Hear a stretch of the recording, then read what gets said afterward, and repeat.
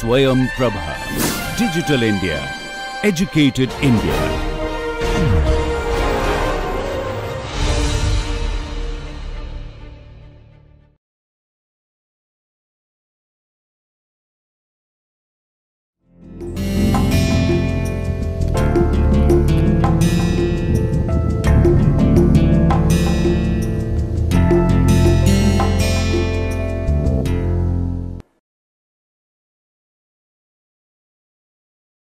Namaste. We carry forward our discussion on the practical issues in economics and conservation. And in this lecture, we shall have a look at asymmetric information and behavioral economics. Now, when we talk about behavioral economics, it is prudent to recap what we have seen so far. When we talked about consumer choice, we talked about a number of assumptions in the model. Now, these are the assumptions that we normally make whenever we are making any economic analysis, because these assumptions simplify things. So, in an earlier lecture, we had looked at what a model is. So, a model is a simplified depiction of reality. If you look at the reality is very complicated, and so to make a sense of the reality, to look at what are the underlying principles or laws of economics, we need to make certain assumptions. And some of these assumptions include things like rational behavior. So when we talked about rational behavior, we said that consumers are always trying to seek to maximize their utility. And throughout this course, we have said that the buyers try to maximize their surplus, the sellers try to maximize their surplus, and that everybody is a rational being, which meant that everybody is using all sorts of information that they can have access to and are actively processing that information to come up with a decision. But then this assumption is not always true, because in a number of cases we do not have the information at all. Or if we have the information, then also we do not have sufficient time to process that information. And in certain cases, even if we have the time, we may not have the ability to process, because the processing power of our brains is limited. So, rational behavior is an assumption that can be violated in certain points of time. Then, in the consumer choice model, we had said that preferences are complete and the consumer fully understands his or her preferences, which permits an unambiguous decision. But then, if you visit any restaurant, you'll have the idea that in a number of cases we cannot make an unambiguous decision, because at times we get confused. At times we start to think, okay, should I have a mango ice cream or should I have a pineapple ice cream? Whereas when we were talking about the model, we were saying that the preferences are complete and the consumer fully understands their preferences. But that is not always the case. We said that preferences are reflexive. If goods A and B are identical, the consumer will be indifferent with regard to A and B. However, in certain cases, people do attach an emotional sense to things. And so, even if two things are identical, people might want to prefer one and not prefer the other one. We said that preferences are transitive. If A is preferred over B, B is preferred over C, then A must be preferred over C. But this again is not always true. We said that preferences exhibit a non-satiation, which means that more is always better. But then that again is not true in a number of cases. For instance, if you are given an option to eat ice creams, you cannot just go on eating ice cream. There will be a point where you will say, oh, I'm full now, I cannot have any more. But then when we were making the model, we were saying that more is always better.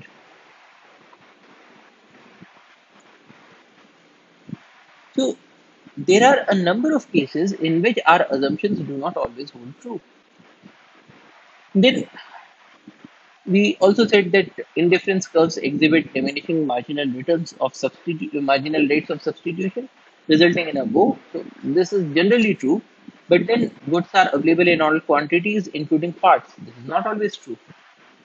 But the bottom line is, most of these assumptions do not apply in the real world. So how do people make decisions in the real world is the next question. So we began with a simplified understanding of economics by making use of models to simplify the reality. But then we also need to understand what are the lacunas in our simplified models. How are they different from the real world? And how do people in the real world make their decisions? And we will explore this by using an example. So in an earlier lecture, we had looked at the production function. So the production function tells that the output per hour, when the number of workers increases, it goes on increasing, but then it starts to reach a plateau. So the output does not just go on increasing, it will reach a plateau after a while. And so if you have any more number of workers, then the marginal productivity of those workers will be less. But then if we concentrate on this section, is this always true? If you have one or two laborers, can you be assured of this output per hour? Or is there something else that you need to be concerned about?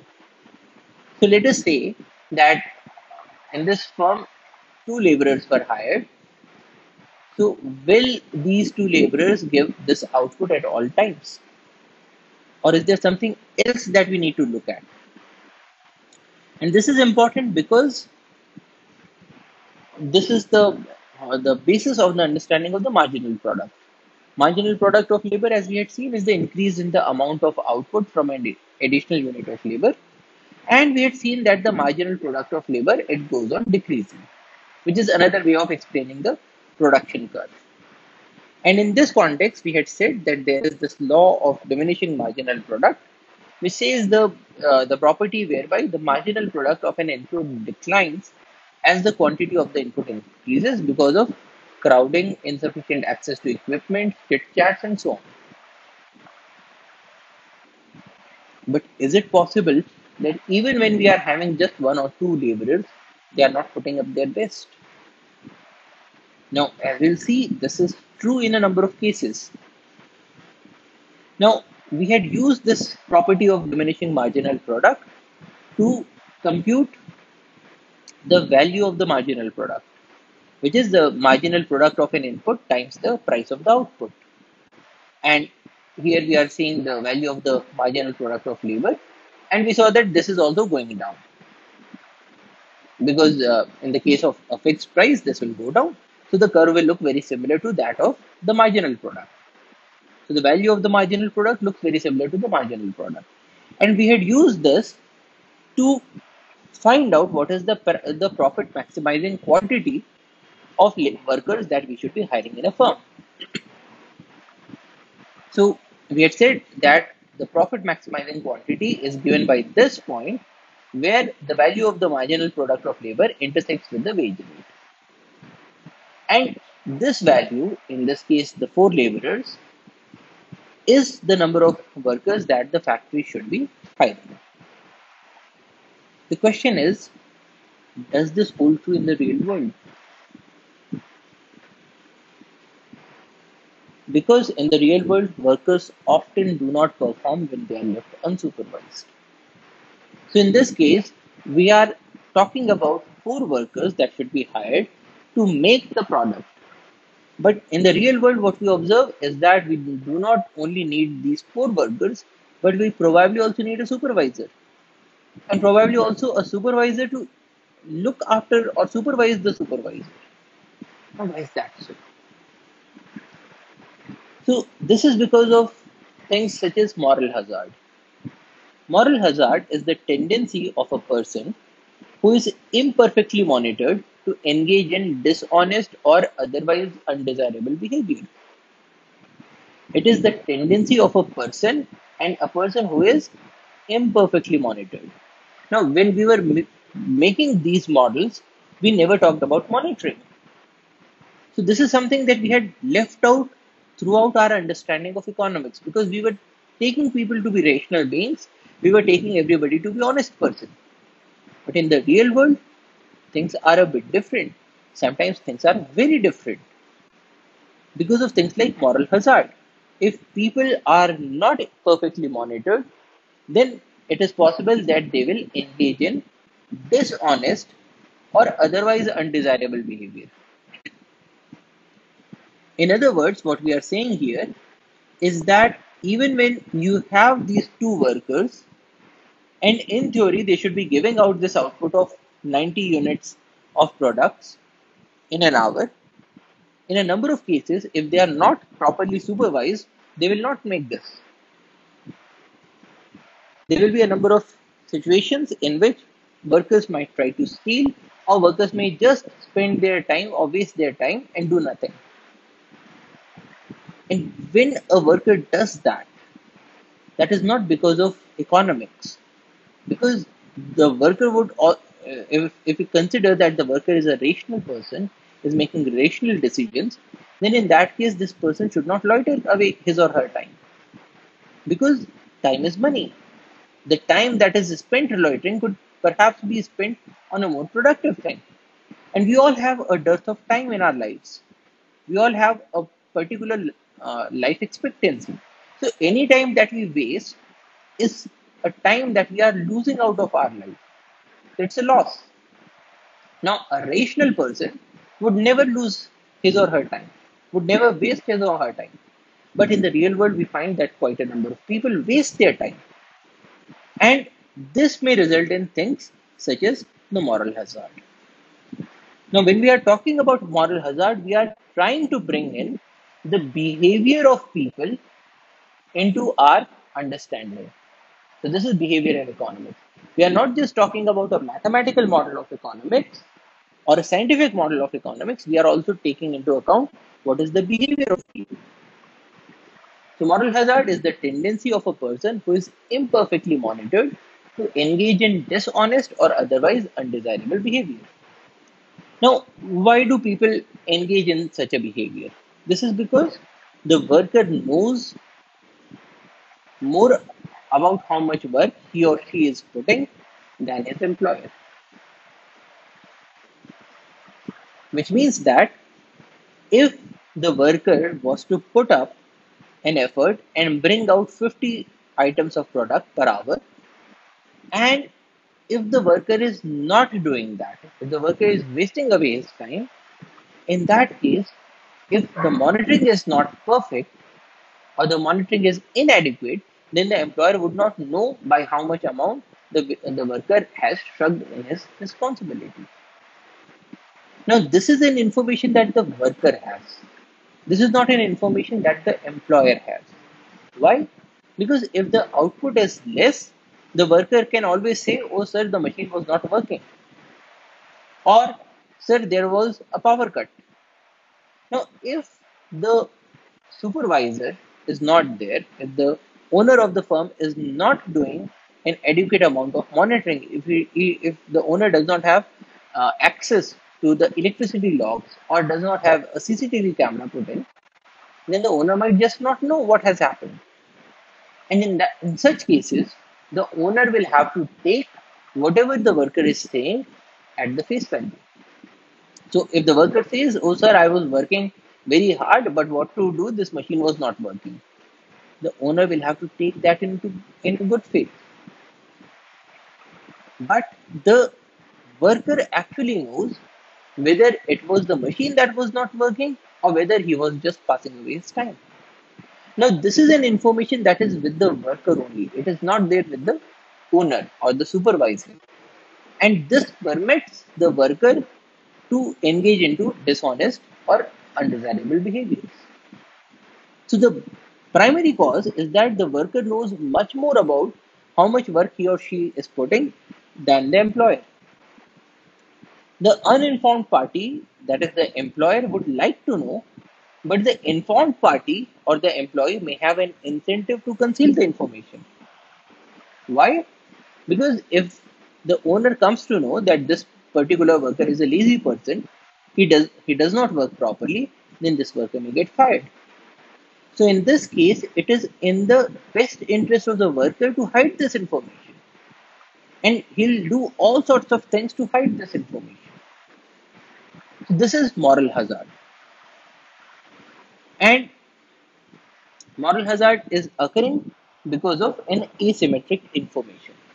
A difference in the access to knowledge that is relevant to an interaction. Asymmetric information is difference in access to knowledge, which means that one person has more knowledge or more access to knowledge, and another person or another party has less access to knowledge or has less information, less knowledge. And what sort of a knowledge? A knowledge that is relevant to an interaction. That is in the case of things such as the principal agent relationship, which occurs between an employer and an employee. The relevant information here is how much amount of effort the worker or the employee is actually putting up. Now, this is a relevant information because this can be used to find out how much amount of wage should be given to this person. Does this person deserve an increment, or does this person deserve a punishment? Now, this is a very relevant information, but then one party, that is the employee himself, has more access to this information because he knows how much amount of effort he is putting up and how much amount of time he is wasting. But the second party in this interaction, that is the relationship between the employer and the employee, so the second party, which is the employer, does not have access to this information. And this results in an asymmetric information. That is, one party has more information, the second party has less information. And whenever we have a situation of asymmetric information, we start to observe problems. Problems such as moral hazard, or problems such as adverse selection. A situation where a buyer is at a risk of being sold goods of a low quality, such as a used car market. Now, if somebody goes to a used car market to buy a car, then the salesperson in that used car market has much more amount of information about the car that he's selling than the person who has gone to buy the car. Now, whenever somebody goes to buy a car, this person will not spend, say, ages to find out each and everything about the particular vehicle. Now, some things may be obvious, but some things might not be that obvious. Now, perhaps there is some malfunction in the vehicle, but the salesperson knows about this information, that there is a malfunction in this vehicle in such a portion. But then the buyer or the prospective buyer who has gone to see this vehicle does not know that. And so this buyer is at an adverse situation when it comes to the information. Here again, there is an information asymmetry. The salesperson knows more, the salesperson has greater amount of information, the prospective buyer has a lesser amount of information. So there is an information asymmetry. Now, this information asymmetry may result in an adverse selection, which means that the buyer may choose not the best vehicle, but may choose an adverse vehicle that is not that good. And the buyer is not choosing an adverse vehicle because he wants to have a not so good car, but the buyer has got no other option because he has a dearth of information. Even if he wanted to check everything, he would not have sufficient time or would not have sufficient expertise to check each and every part of the vehicle. So things such as these are related to asymmetric information and may result in adverse selection. A situation where a buyer is at a risk of being sold goods of low quality. And when we have these situations, in a number of cases, they increase the cost of transaction. Now, remember that when we talked about the surplus, when we talked about the total surplus, we had said that the cost should be low. Because when the costs are low, then the welfare is maximized, the surplus is maximized. But the problem with asymmetric information is that it increases costs because the uninformed party has to put in effort to get the information out, such as go for a better monitoring, install a CCTV camera, employ more number of supervisors. Now, supervisors is something that we had not considered when we were looking at the microeconomics of the firm. Because we just said that, okay, one person is giving out so much amount of output, and so many people must be hired. But then to make way for this point that the person might not be working to their fullest or maybe engaging in an undesirable behavior, the employer might have to install a CCTV camera. Now, when the employer installs a CCTV camera, then it increases the cost of production because somebody will have to pay for this CCTV camera installation and running. And so these costs will be recuperated from the sale of the thing because this is uh, an additional input that the owner has to make. Similarly, the owner may employ a few supervisors.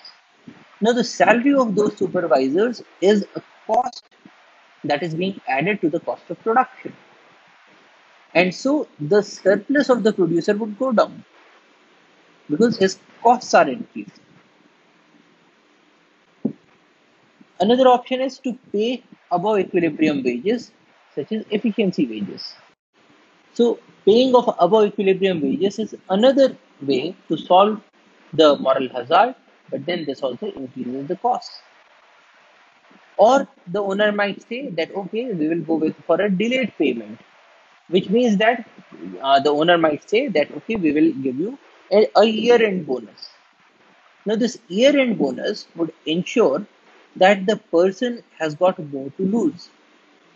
If the employee does not work that hard, then the employee might not know currently, but then at the end of the year, the owner might always say that this year you did not work hard, and so I'm not giving you the year-end bonus. Now, these are all ways to counter the problem, but all of these are also increasing the cost, they are also increasing the complexity. Similarly, we have measures to control the adverse selection, things such as avoiding the used car market. But then, if the market is avoided, it means that the market is being shunned. The market is not working. And so, the surplus that this market could have provided is lost. So, that increases the deadweight cost to the society because the market is not working. Another thing is that the prospective buyer might try to get the vehicle inspected by a third party, and especially a third party that is a prominent manufacturer. Now, in this case, also, the third party might give out the correct information, but then there is a cost involved. The prospective buyer will have to pay to the third party to get the vehicle inspected. So, all of these measures are increasing the cost of transaction, and when the cost of transaction increases, it means that the surplus reduces. Now, in this context, we can always talk about signaling and screening. Now, these are two ways to counter the problem of asymmetric information. Signaling, we have seen it before as well. It is an action taken by an informed party to reveal private information to an uninformed party. So, the difference between signaling and screening is that signaling is an action taken by an informed party, screening is an action taken by an uninformed party. And in both the cases, the motive is the same, to get the private information out to the uninformed party or to induce the informed party to reveal the information. So, in both the cases, the aim is to take the information out of the informed party and give it to the uninformed party so that this situation of asymmetric information gets solved. Now, signaling, because it is done by the informed party, it can take forms of advertisement, good grades on the CV, and so on. So, when you make your CV and when you have good grades on your CV, and when you give it to an employer, in that case, you are giving a signal to the employer that yes, you can have a look at my CV and I have had so many good grades. It means that I am a hard worker, I'm a punctual person, I'm an honest person. Now, a person who is not hardworking will not be having those good grades. And so this acts as a very good signal. We had also seen that there are two characteristics of a good signal. One is that it should be costly to prevent rampant usage, and it should cost less for the high quality product and more for the low quality product. And which is why good grades become a very good signal, because a person who is not that hardworking will find it very difficult to have good grades. Whereas a person who is hardworking will find it very easy to have the good grades. So it is costlier for a not hardworking person to have this good grade on his CV to use as a signal, whereas it is less costly for the hard worker to have good grades on his CV and use them as a signal. Now, because of this differential costing that is involved, differential amount of effort that is involved, grades become very good signals. In the case of screening, it is an action taken by an uninformed party to induce an informed party to reveal the information. So in this case, the uninformed party is doing something, and that something is to induce the uninformed party to give out information about itself, such as asking for a third party check of a vehicle. Now, if somebody goes to a used vehicle market, finds a vehicle that he likes, and then asks that he wants to go for a third party checking of this vehicle. Now, if the salesman says, no, no, no, sir, you do not require a third party check, don't you trust me, or things like that, then it gives out an information that there is something wrong with this vehicle, because of which the salesman does not want to go for a third party check. Whereas if the salesperson says, okay, sir, you can call any mechanic and you can have a third party check, then that would mean that the salesperson is much more honest with you or with the buyer. Now, another example is the medical examination of a person who is coming for insurance. Now, when somebody comes to get a medical insurance or a life insurance, the insurance company generally asks that person to go for a medical examination, get a medical certificate about how fit you are, so that the person, if he or she is having any underlying diseases, that should come up, and that would influence the rates at which the insurance will be provided to the person.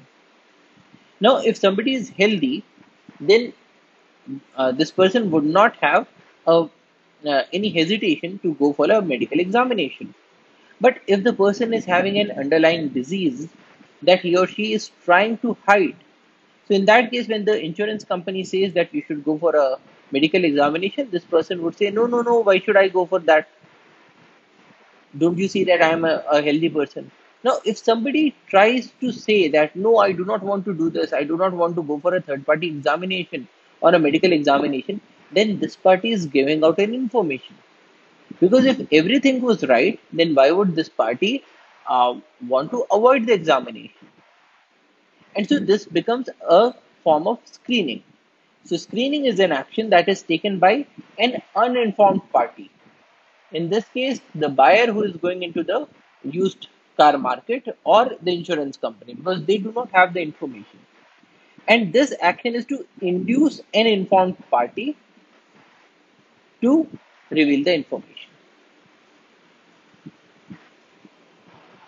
Now, all these things come under the ambit of behavioral economics. Behavioral economics is the subfield of economics that integrates the insights of psychology.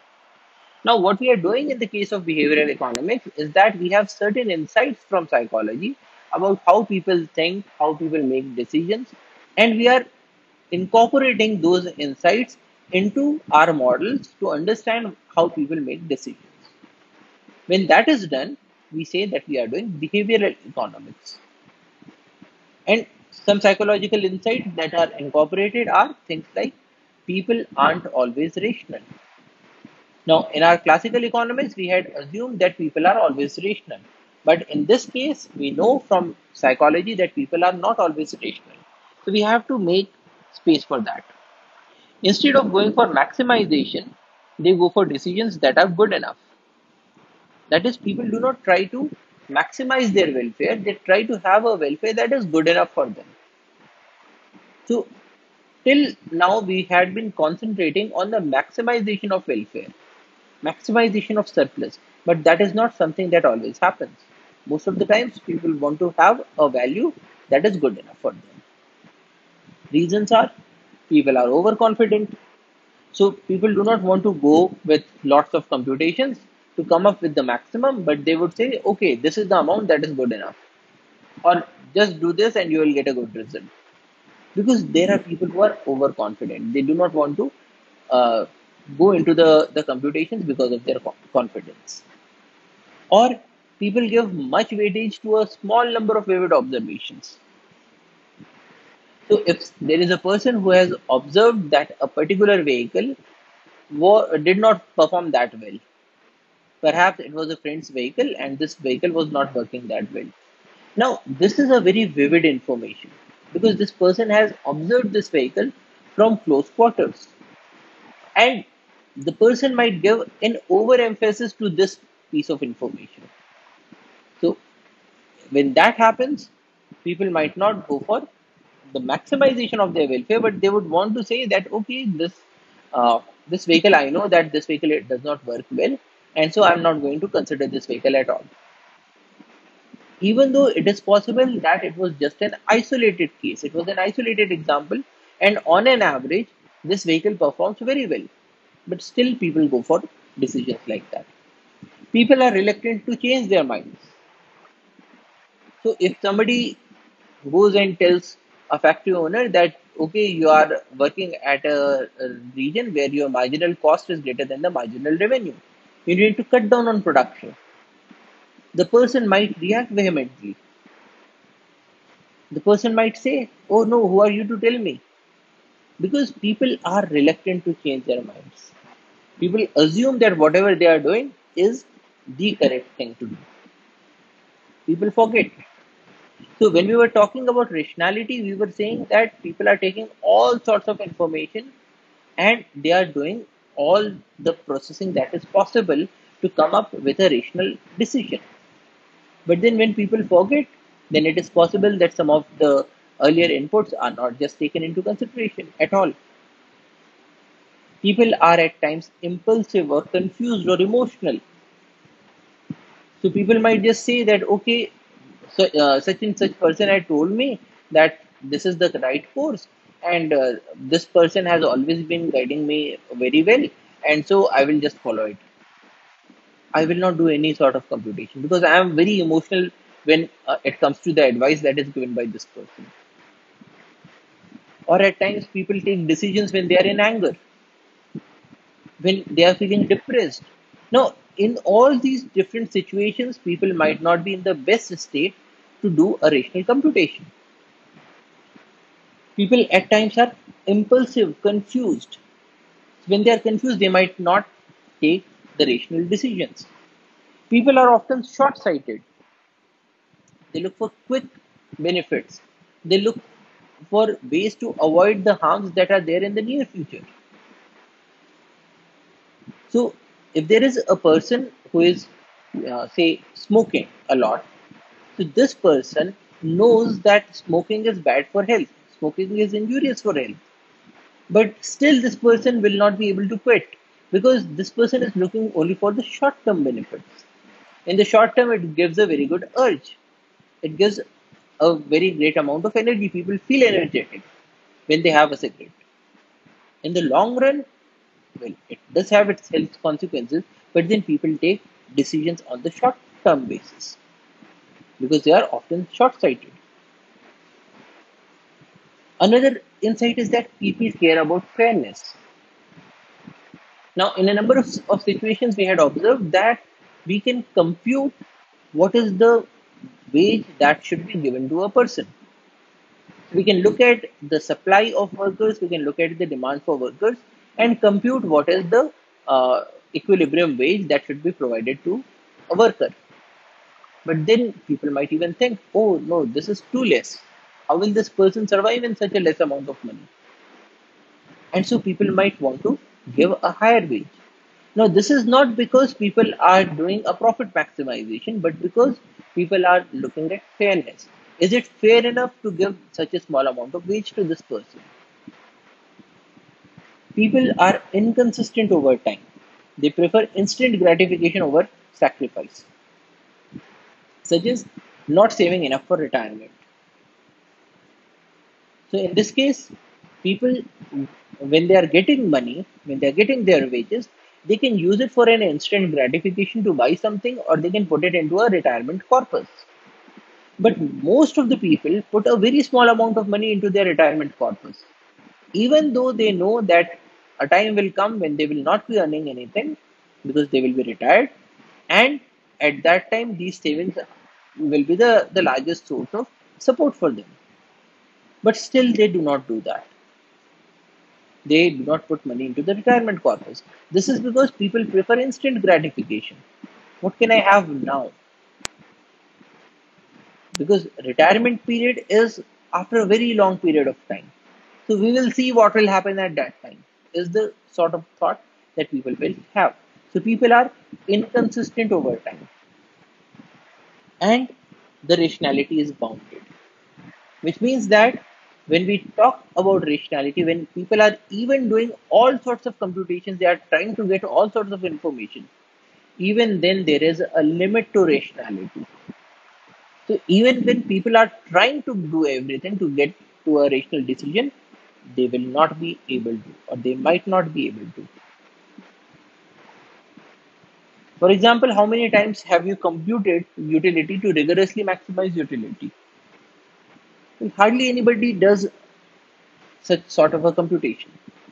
Now, bounded rationality is the theory that people can understand only a limited amount of information within a limited amount of time. And for this reason, they do not always make the best choices, especially in complicated situations. That is, rationality is bounded by limited thinking capability. Well, our brains are not evolved to take mathematical decisions in a majority of cases. Our brains are evolved to get food, to protect ourselves from predators, to get a shelter, and so on. Our brains are not evolved to do computations about what should be the surplus. And so we might have a limited cognitive capability to process the information. So even if we have all the information, we will not be able to process it. And especially when the time is limited, because a number of decisions have to be made in a short period of time. And in that short period of time, it is possible that our processing capabilities are overwhelmed. Rationality is also bounded by limited information, because in certain cases people are able to do the computations, but then they do not have the raw materials, they do not have the raw data on which to base the computation. So if you want to go to, say, Dehradun, or you want to go to Siliguri to spend your vacation, now if you want to make this decision, you would probably require all sorts of information that is there about Dehradun and Siliguri, but then you might not have access to that information. So in a number of cases, people just make a decision out of their hunch because they have a limited information, and also people have a limited time. So when time is limited, that can also bound the rationality. And to solve the issue of bounded rationality, people make use of heuristics. Now, heuristics are rules of thumb. They are simple strategies or mental processes. The key point here is simple. A heuristic is something that is simple, that is used to quickly form judgments, make decisions, and find solutions to complex problems. So when we are using heuristics, and we use heuristics a lot, so heuristics are rules of thumb that for such a question we should approach through such a such manner. So these are simple strategies or simple mental processes. Things such as divide and rule. So when you come up with a very big sort of a problem, what you do is you divide the problem into smaller bits. and you try to solve each and every small bit one by one. Now, this sort of a decision making process, this sort of a strategy that you take to solve a complex problem by dividing it into a number of smaller problems, this is heuristics. Because this is a simple strategy, this is a simple mental process used to quickly form judgments or make decisions or find solutions. Now, here the key point is quickly. They are used because they are fast. And in a number of situations, we do not have sufficient time to make a decision. So, heuristics help us. Example, things like affect heuristic. Affect is emotion. So, affect heuristic is a heuristic or a rule of thumb that is based on emotions. It is a mental shortcut using emotion or gut feeling to influence a decision. So you are not doing the computation, you are just using your emotion or the gut feeling to make a decision. Such as a person buying an SUV just because he or she feels an attachment due to its look. People use this because they might not have sufficient information or processing capability or time to do a rational decision. So while a rational person would have done a thorough cost benefit analysis, but a person who is making a decision based on the emotion or the gut feeling does not do this cost benefit analysis, but just buys whatever he or she feels an attachment to. This is an affect heuristic. Another example is availability heuristic. So it is a rule of thumb or a shortcut based on availability of information. A mental shortcut using ease with which examples come to the mind to influence the decision. Example, a person not buying a particular car just because he or she has a friend with this model and the friend's car gives problems. A rational person would have done a thorough cost benefit analysis, for this could be just an isolated example. Another example is the effort heuristic. How much amount of effort do you put into doing something? It is a mental shortcut using perceived amount of effort to determine the worth of something.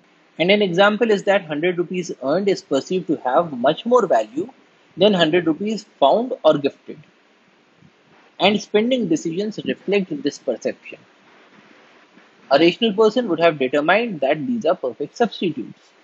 So what is happening here is that if you are earning something, if you are putting in effort to doing something, you put a larger value to it. But if you were gifted this thing, the same thing by somebody, or you found it lying somewhere, then you do not put that higher value to it. For example, 100 rupees that is earned is perceived to have a much greater amount of emotional value, because of which people will try to hold on to this 100 rupees. They will not be spending it that easily. They will be spendthrifts. Whereas 100 rupees that has been gifted by somebody will not be having that high an emotional value. So people will spend it much more easily. They will not do a very large amount of rational decision making when it comes to that 100 rupees that is gifted. Now, this is an example of an effort heuristic. Another example of heuristics or heuristic decision making is escalation of commitment. It is a mental shortcut justifying increased investment in a decision because a prior investment was made. Now, here again, people are not doing a rational decision making. They are just using a mental shortcut to justify increased investment in a decision. Example is a person buying a used car for 2,40,000 rupees, spending 40,000 on it for repairs, and still allotting 50,000 rupees more for repairs when a new car could be bought for 3 lakh rupees. Now, in this case, the person bought this car for 2,40,000, thinking that it is less than 3 lakhs. The person has already spent 40,000 rupees. So now the amount that has been spent is 2,80,000. But now the person is still allotting 50,000 rupees more for the repairs. So if this amount is spent, the total amount will be 30,000 more than the price of a new car. But still, the person is justifying this investment because a prior investment was already made. So the person would think that because I have spent already 2,80,000 rupees, so 50,000 more is not that high a price or that high an investment. Now, a rational person would have determined that the earlier investment is a sunk cost, which means that it is a cost that was incurred and cannot be recovered back. So, when you are spending the next 50,000 rupees, you should think, oh, should I spend this 50,000 rupees on this second hand car, or should I just sell this vehicle off and buy a new car? Because at least in that case, I will not have to do this spending again and again and again. Because a new car will not give me that much amount of problems, and even if some problem comes, it will come under warranty. But you do not take that decision. People just think that okay, because I have already spent 2,80,000 rupees, so let me spend this. It is just 50,000 rupees, whereas they could have sold this earlier vehicle and got a new car. Now, this is an example of escalation of commitment heuristic. Now, in this case, people are not doing the computation about what is best for them, but they are just thinking that because an earlier investment was made, so we should do the next investment. So, this is a shortcut. Now, remember that when we talk about shortcuts, in certain cases they help, but in a large number of cases they also harm us because they give us a solution that is fast, that does not involve a lot of information processing, but that at times also does not give us the most efficient outcome. It does not maximize our surplus. That could have been possible if we went for a rational decision making.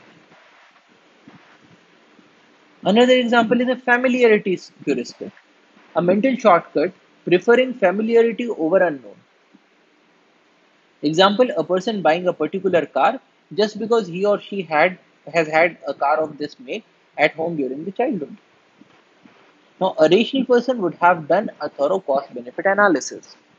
But what a number of people do is that, okay, my dad bought a car of this company, so I should also buy a car of this company because I am familiar to this car. Now, it is possible that with time, new technologies have come up, and a car of some other company is now giving a much better safety, much better service, much better mileage than a car of the previous company. But still, people take the car of the previous company because they know this car. So, this is a familiarity heuristic. It allows for a quick decision making without a lot of computation, but being a shortcut, it does not give the most optimum results. And because of this bounded rationality and heuristics, we have cognitive biases. Cognitive bias is a systematic pattern of deviation from the norm or rationality in judgment. Now, in all of these cases, what we are observing is that there is a deviation from the norm or rationality. That is, the optimum was something else, but because of our way of thinking, we chose something else. So, this is an example of cognitive biases. Cognition refers to the process of thinking. So, this is a bias in thinking, a systematic pattern of deviation from the norm or rationality in judgment. Because of bounded rationality, we have evolved several cognitive biases. They distort our thinking process and lead to more irrational decision making. Now, in this case, we are asking the question that if people have these cognitive biases, what kinds of impacts do they have on the decision? Now, this is something that is not inside the purview of classical economics. But here we are making use of our insights from psychology to understand how people are making decisions. Because remember that economics is the science of decision making. So, what are these cognitive biases?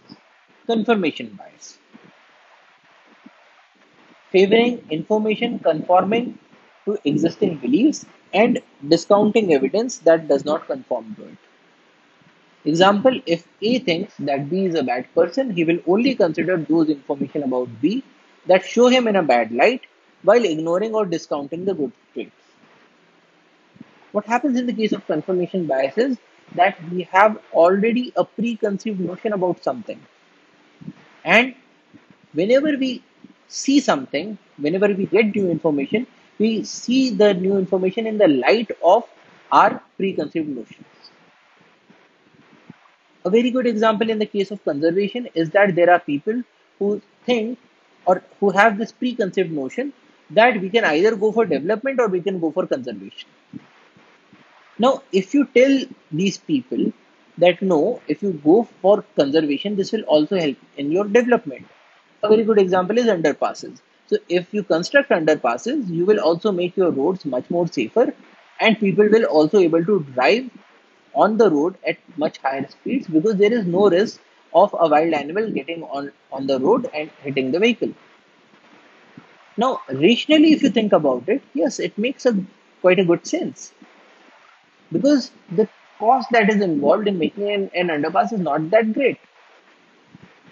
But then people would people with this preconceived idea that no, conservation is anti-development would just say no, we are development people, we are not conservation people, as if conservation and development are two very different things. So this is a confirmation bias. Whenever they see an information that through conservation people led to development, that if in an area when a national park was built or constructed, the people in the locality had a very large jump in their uh, median incomes. If they see such information, they will just discount it.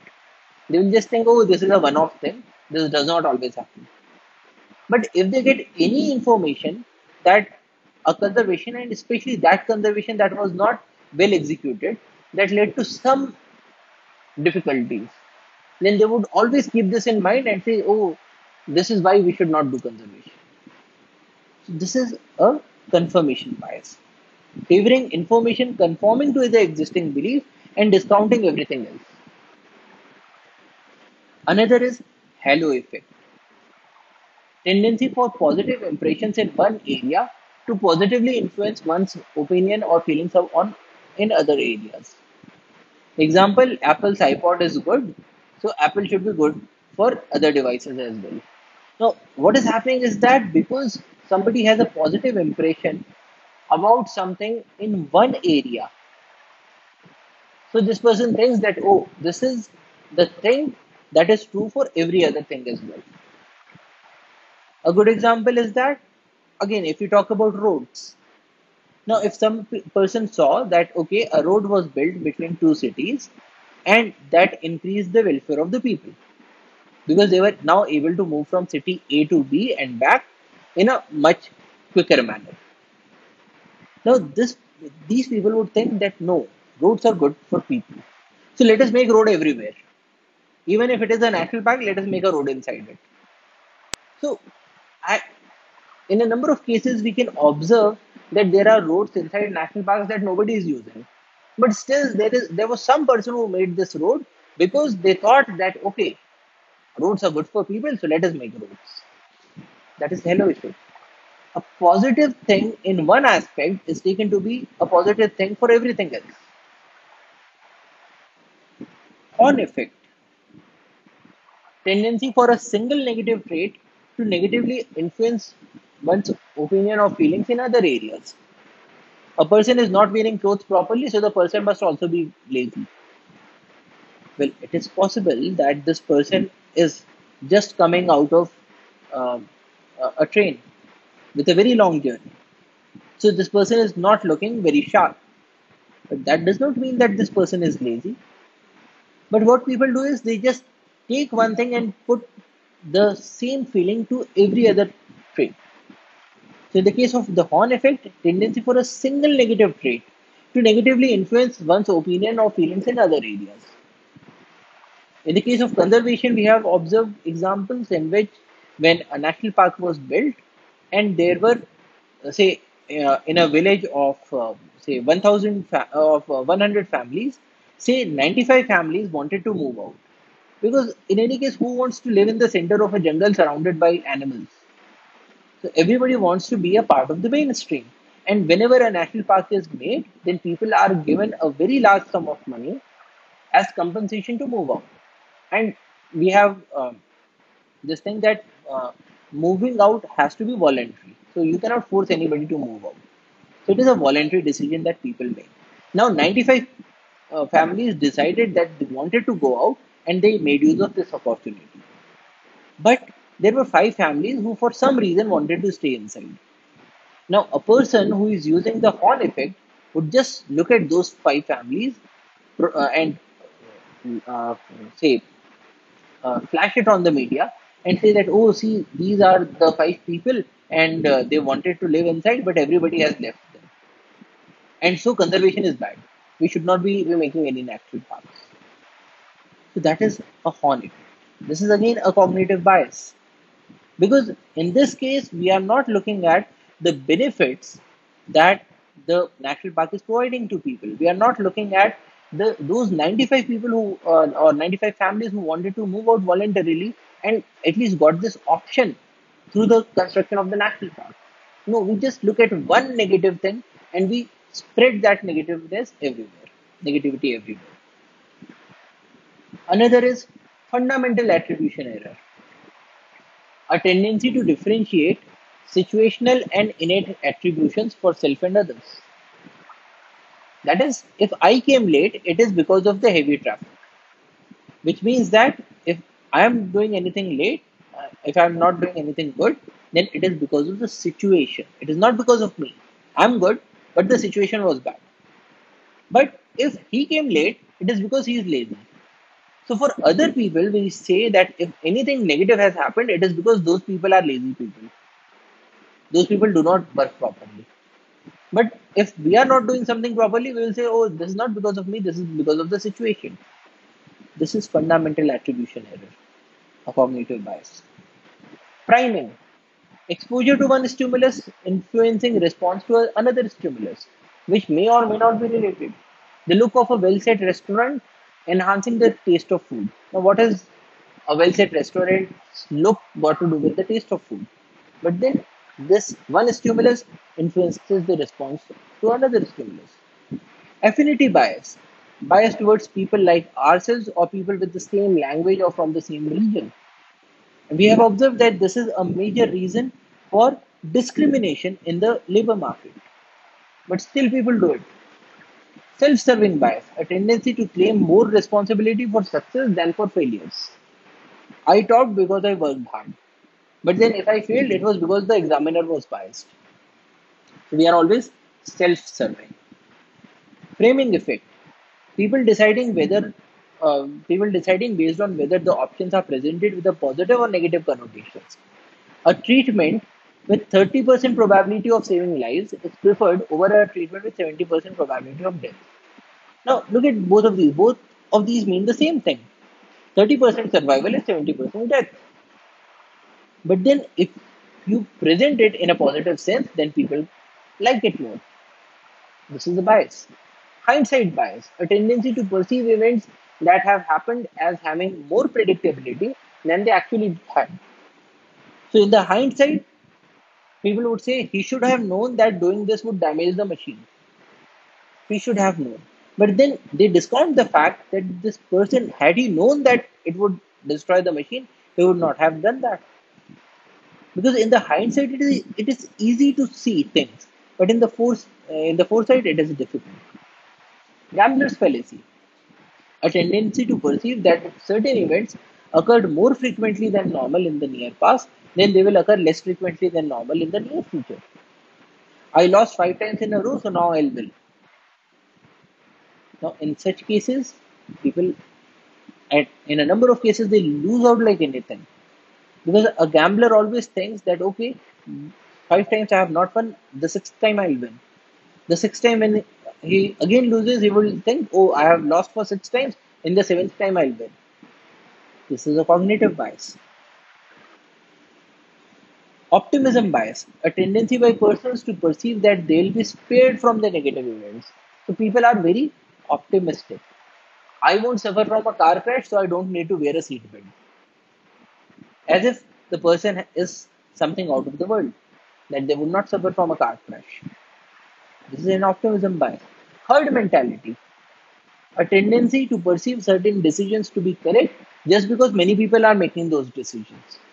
So everybody is buying this company's stock, so I should also buy. Everybody is buying car of this particular make, so I should also buy.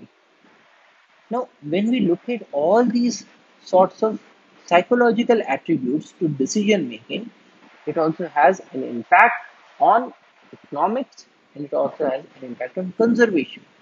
And in a number of cases, if people just sat down for 2 minutes and thought about things rationally, things would improve. People would come to the conclusion that yes, we have to work for development and we have to work for conservation. But without a rational thinking, what people do is whatever has been happening, let us do that only. When that happens, that leads to a number of wrong decisions. So this is something that needs to be kept in mind. Rationality is bounded, and if you know that rationality is bounded, you will be working more towards ensuring that no, you are not taking everything for granted.